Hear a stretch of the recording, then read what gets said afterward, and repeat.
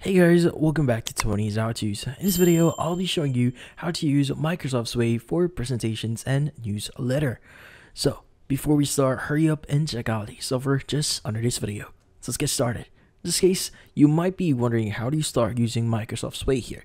Well, Microsoft Sway here is a great platform or a great tool here that actually allows you to create beautiful presentations.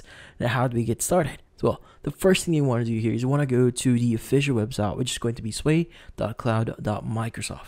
Now, from then on, you want to go ahead and log in into your Microsoft account. And once in here, we have three options on basically creating our presentation. Now, in this case, you have the create new option, which allows you to create a new presentation, which in this case, you'll be starting from scratch. Now, if you choose the option for start from topic, you have the option to basically just type in a topic here and it will actually automatically give you details based on the internet. So in this case, you can basically get an outline for a specific topic that you want. And the great thing about this one, it is powered by Wikipedia, which is a well-known platform for information. Now, also, you can start from a document, which in this case allows you to basically start from a document you already have. Like, for example, if you have a specific book or specific presentation that you want to base from. Now, in this case, you go and select the file here from your computer and basically start creating or generating your presentation. But maybe I want to start using the start from topic here.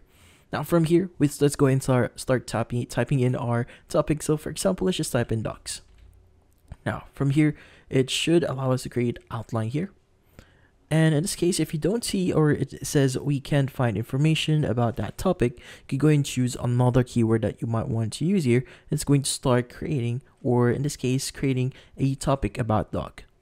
Now, we've just generated our content here. So how do we start designing? How do we start adding titles and information here?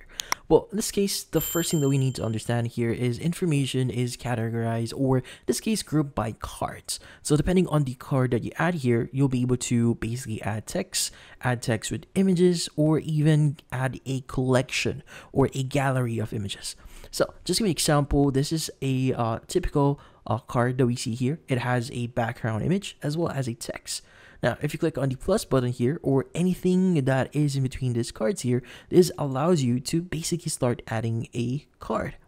Now, in this case, maybe we want to add a card between these two cards that we have right now. Let's go and click on the plus button. Now, we have the following options. So first is the text. This allows us to add a heading or just a text. Now, the difference between these two is the heading is more an emphasized version, which in this case a larger text, more than the text or versus the ordinary text here. Now, media allows you to add images like embedded images or any embedded code. Like, for example, if you want to integrate a specific widget on your presentation, you can also add it in here. Now, you could also upload your own. So if you choose upload here, this actually allows you to upload, like, for example, some files here, or in this case, images, if you want to. Now, you could also use the option for a group, which allows you to add like automatic grouping, grid, comparison, stack, or even slideshow. Now, depending on what you need here, you can just basically start adding whatever type of card that you need. So just give you an example and just some description here. This is what you typically see in a presentation. So this next card that you see here is just a text card, which allows you to basically just add a text. Now, the thing with cards here is they have different properties that you could change. Like, for example, for this text one, this allows you to basically choose a heading if you want to change it to a heading. By the way, you could also press on Control Z to revert changes if you want to, which is something really handy just in case you don't want to do or you want to reverse what you just did. Now, you also have the option to emphasize and make your text stand out here. So, for example, if you want to unemphasize this one, you could go and just highlight the whole thing here, click on emphasize, and that would actually remove that. But then again, since this is text here, let's go and emphasize this one. Now, in this case, you could also click on accent, which in this case makes an accent design into your text. So this is an example. Maybe I want to say this is a sway that was started using auto-generated content. Let's go and choose this one. And let's go and click on accent.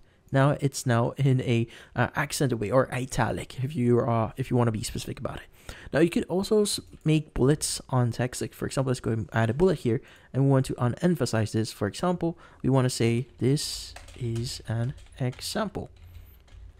And from here, let's go ahead and maybe add a link. So let's go ahead and add a link here. So let's just say this is a sample link.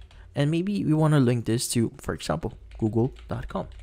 And from here, let's go and click on OK. Now, next is we have our text card here. Now, same thing with this one. You can basically change a few things, but this one is a lot more simple. Now, if you want to choose this one, it makes it a lot bigger. If you're going to want to be a lot bigger, but if you want to send evidence on this card to be subtle, you could go and choose subtle here. Now, by the way, if you want to delete a specific card, you could go and choose the delete this card from your sway here, and that would actually be removed. Now, next is we have our, for example, we have this one. So this is a stack, which allows you to basically stack information in one slide. So for example, we have our heading card here. We have our text card and another text card here. Now, by the way, same thing with the text card here. In the heading card, you have the option to do emphasis, accent, add links, but it has the functionality that allows you to add images. So for example, maybe I want to say I want to add an image here for wolves. Let's go and choose wolves here. So the great thing about adding images here is you could actually add images on the net. So maybe I want to use this one.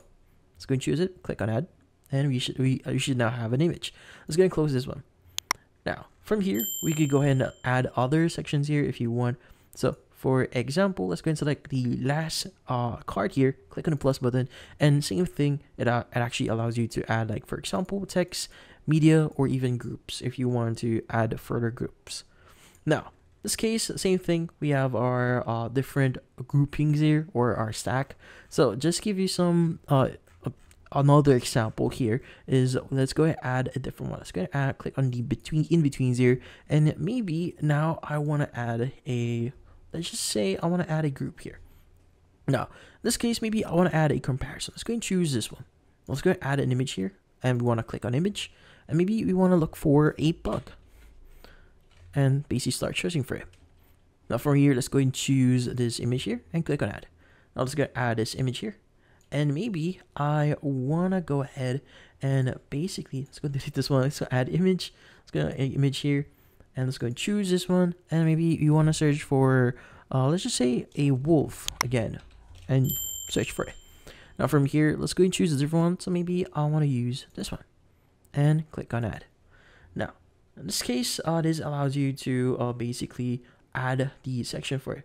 By the way, you can move this around by pressing and holding on the body of that card. So as you can see, I can move this inside the comparison instead of just moving it or using it at the outside, which is something really cool that Sway here has given us. Now, in this case, you could go ahead and start adding whatever information here depending on what you need. Like what we did, we just did heading, text, image, stack, and in this case, if you want to upload some files here, let's just give an example here. So maybe I want to add a specific PDF. Let's go and click open here. Let's add our PDF, as you can see right now. Now maybe I want to put this outside here. So let's go ahead and move it outside, but I think I can't move it. So let's move it somewhere here. I can move it in here. So yeah. So by the way, if you want to minimize a specific stack here, you can go ahead and minimize them. As you can see, it will be reduced to that one. Now in this case, maybe I want to add a different one. So maybe I want to add a group here, and instead of a stack here, maybe I want to add a slideshow. Let's go start adding our images here. So let's just start typing in dog here, and maybe searching for dogs, and maybe I want to use this one. Let's go and click on add, and add a different one, maybe image again. Use this one, click on add, and add another one. Maybe choose this one, image, and maybe choose this one, click on add. And yeah, so maybe we are good with this one. By the way, you could add like text if you want to, same thing what we did. But since we are okay with this design here, let's go ahead and proceed on basically viewing our design or our sway here. So in this case, you can go and click on design, and it will give you the look of your sway, which is something really cool here. It will automatically add the look or the design for your presentation. Now, by the way, you could choose from different styles by clicking on the style option at the top right here and choosing whatever you want. So for example, we want to change or update for this one. you just basically start using that, as you can see right now. Now, in this case, you could go ahead and choose either a horizontal style here, which is in this case, it will present your information here in horizontal style. We also have slides here, which in this case presents your information in slides. So maybe I want to use horizontal here, and maybe I want to start using this specific design here for this one. Here, let's go ahead and close this one. Now, the great thing about this one is since we are now in design, it allows you to focus on design. Now, in this case, if you click on a specific text here, as you can see, I could change the text. Like I could basically edit the text. I could add emphasis, moderate, or subtle if you want.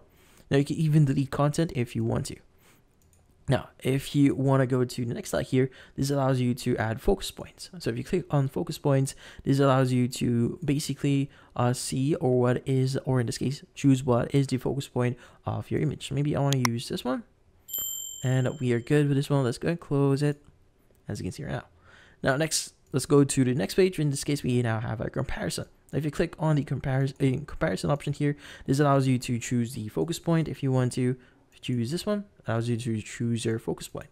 So this case is allows you to basically start editing the look of your presentation. Now, if you want to start shedding this or playing it, you can go and click on play and basically start playing your presentation. Start viewing it if you want. You can even edit it again, even share this to your friends or your co-workers or your teammates. Now, you could basically share the following links here, or even basically invite them either via view or edit option. Now, you could also get the visual link if you want to share this via Facebook, Twitter, or X, or in LinkedIn. You could also get the get embedded code option here if you have a website and basically integrating it into your website. Now, in this case, that's about it. So, if you found this video helpful, hit the like and subscribe button and watch our next video.